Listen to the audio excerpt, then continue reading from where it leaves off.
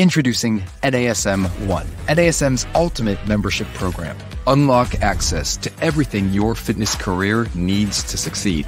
Unlimited CEUs, free courses, access to our premium app, and exclusive discounts, all for $35 a month. NASM One is best-in-class tools, cutting-edge certifications, confidence in your craft, and everything you do as a personal trainer made easy, so we can achieve our greatest goals together as one. You're listening to the Peak Physique Podcast with Andre Adams on the NASM Podcast Network.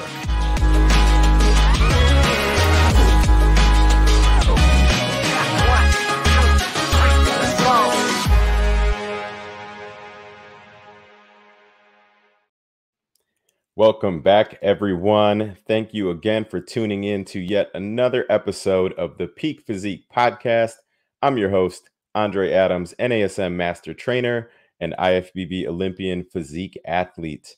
On today's episode, we have a short and sweet one for you. This is actually a question that came in from one of our followers, and I encourage you guys to continue sending me suggestions for upcoming episodes because we've got some really great topics that have been pouring in.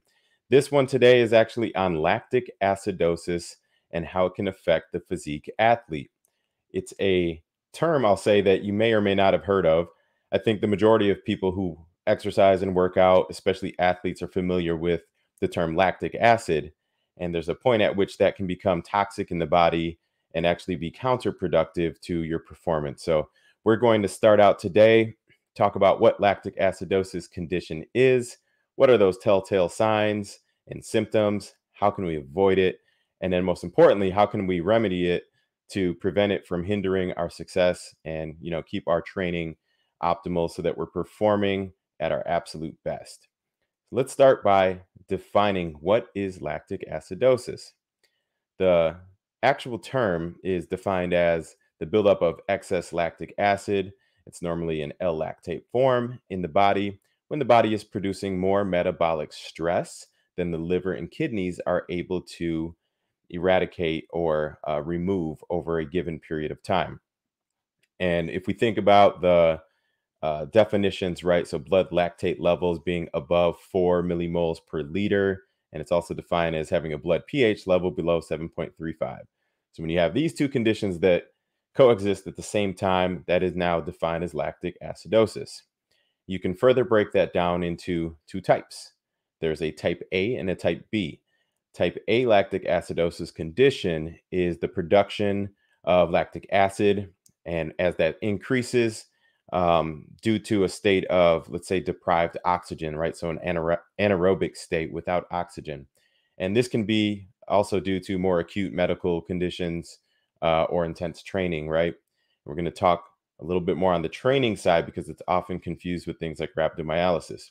Type B is more related to chronic underlying medical conditions where you've got, chronic issues with kidney or liver deficiency where they're not able to keep up and remove those toxins from the bloodstream as efficiently as they should be. So you got the type A, type B. One's a little bit more closely related to being in that oxygen deprived anaerobic state and maybe some acute things like some really intense training versus more, long-term chronic fatigue type of conditions. Point number two, it can also affect the physique athlete by causing illness. It can cause weakness, obviously downtime from the gym, and maybe some unwanted aesthetic effects, right? So if you're training for a show and you're nearing peak week, your body's a little bit more vulnerable and recovery is lower. These are maybe times that you need to be a little bit more hypersensitive to overtraining and conditions such as lactic acidosis or a rhabdomyolysis, for instance. So definitely, educate yourselves, try to learn a little bit more about some of these topics so that you can be aware and understand that maybe I'm not feeling so good today and it's not just a coincidence. Maybe I actually have something else going on. This is where your physique coach, and of course, outside of that scope, you have to look at the medical professionals when you feel like there's something else maybe going on that you need to get checked out. Symptoms. Let's talk about those for a bit here. Again, sometimes confused with things like rhabdomyolysis just because there's a lot of different symptoms that can overlap and they can have some commonalities there. If we think about rhabdo, one way to distinguish the two, rhabdomyolysis is going to be normally in excess of, we'll call it exercise-induced muscle damage, right? It's one of those three mechanisms of hypertrophy. And let's say you just way overdo it. Your body's not conditioned.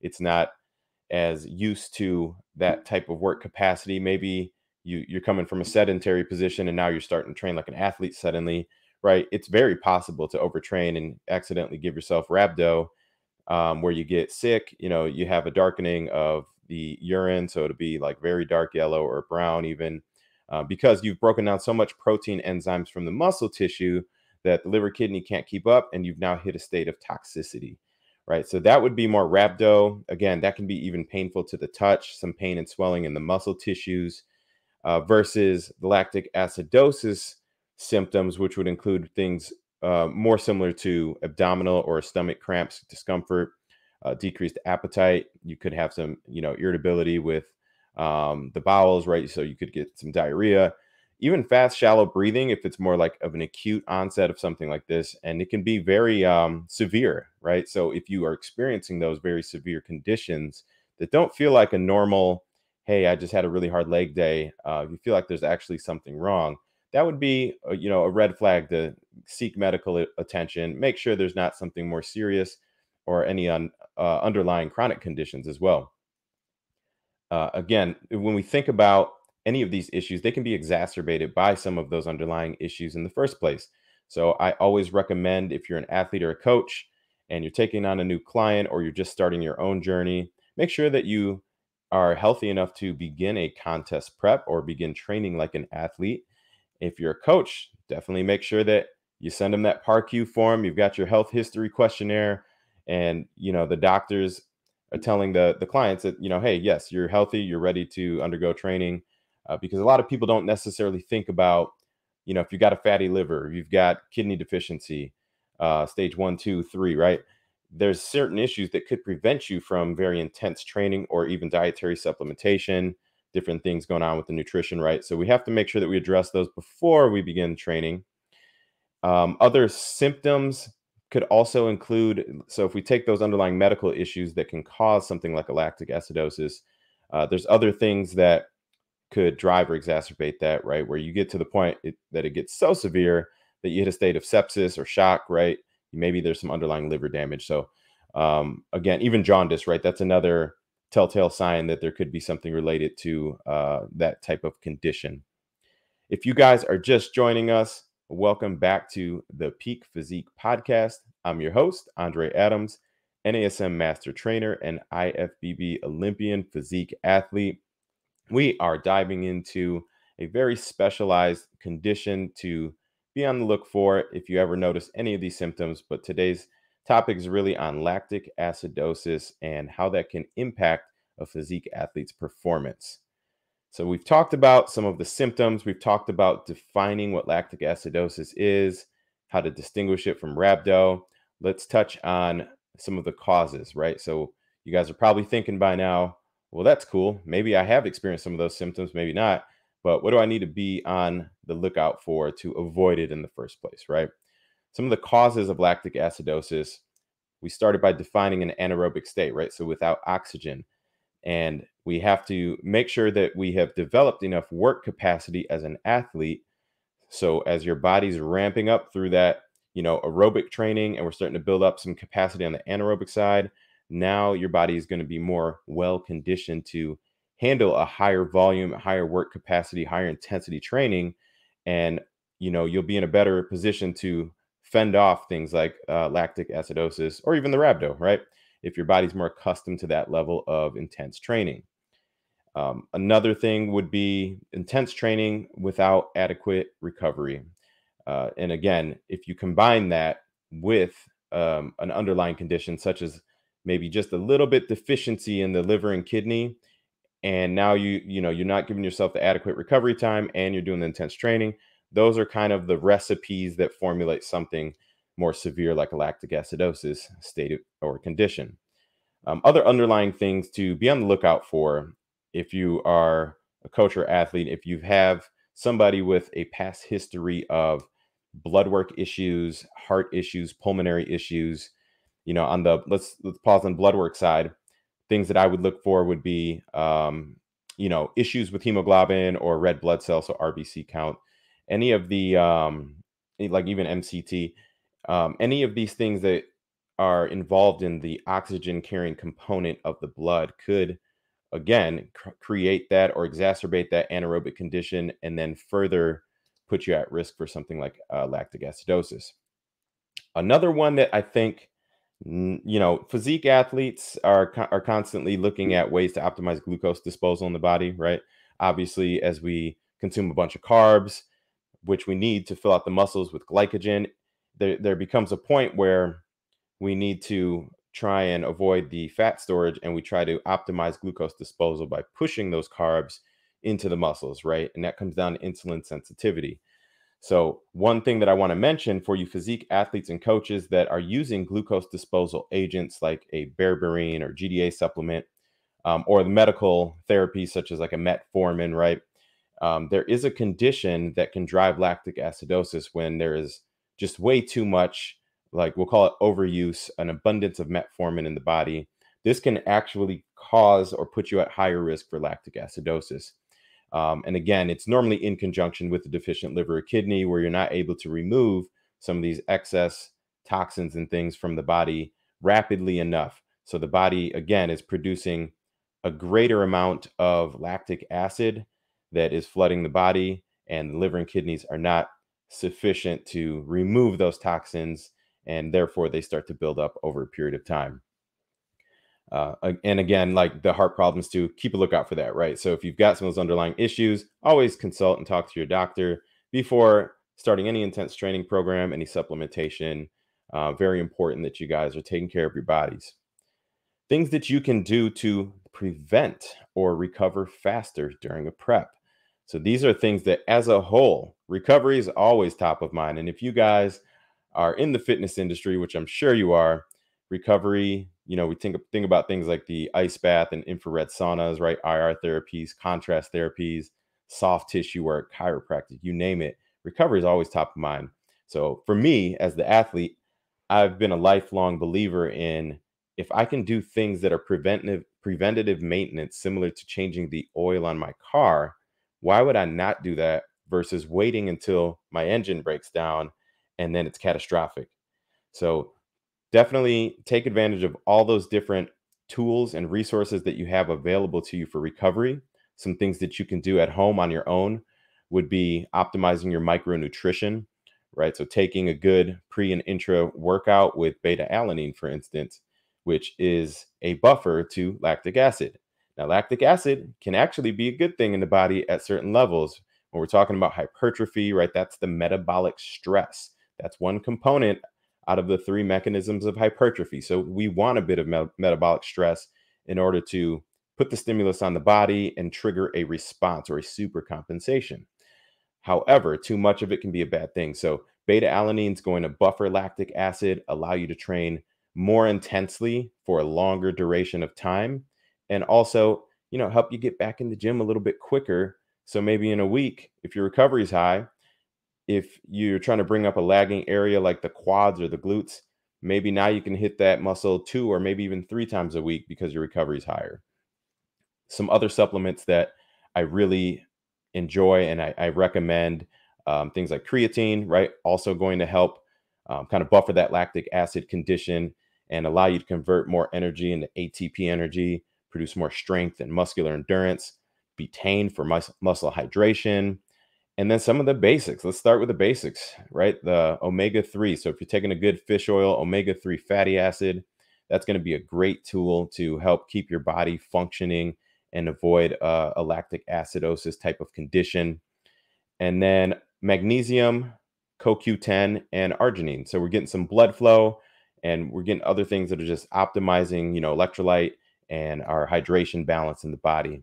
So definitely start to incorporate some of those things, especially if you notice that you're getting that kind of burning sensation, you're getting that kind of, fatigue to the point where you feel like you might be getting a little sick at the end of your workouts. This could be a good way to maybe boost up that performance a bit. And then one thing that I make sure to program in for all of our athletes, myself included, proper warm-ups and cool downs.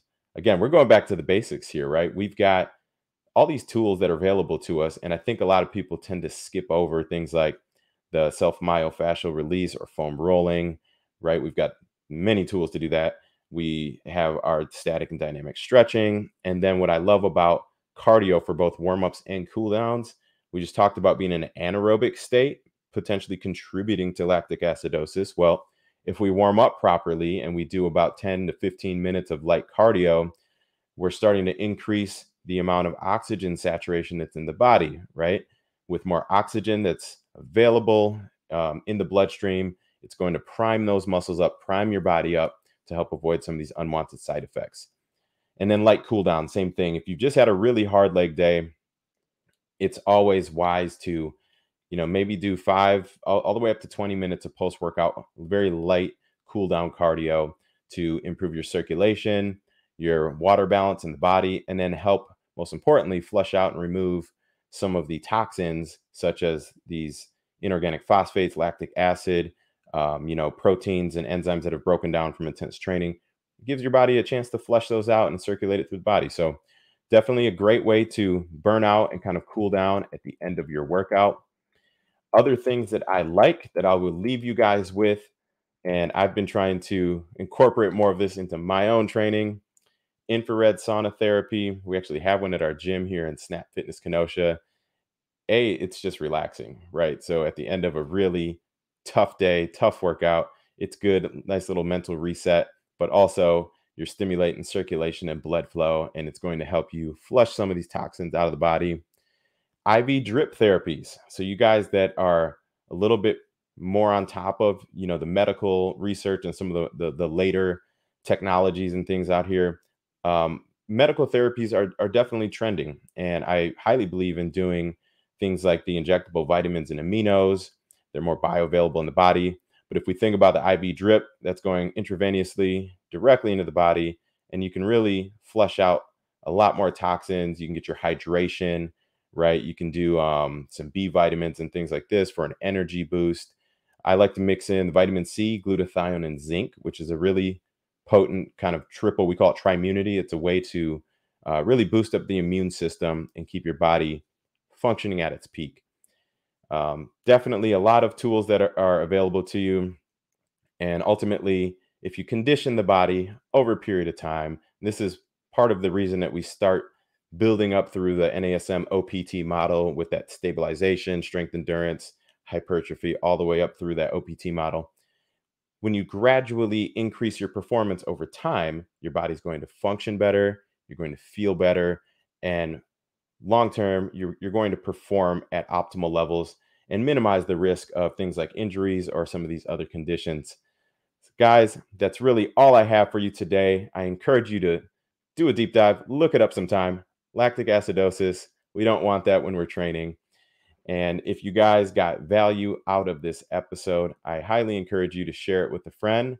And I encourage you to also send me your ideas. We've got some really good topics on deck coming up for the new year. So always excited to hear from you guys. You can drop me an email at trainingbydre@gmail.com, or you can find me on Instagram at AndreAdams_official. And I would be happy to respond and chop it up with you guys. Guys, we will see you next time on the Peak Physique Podcast. Signing off.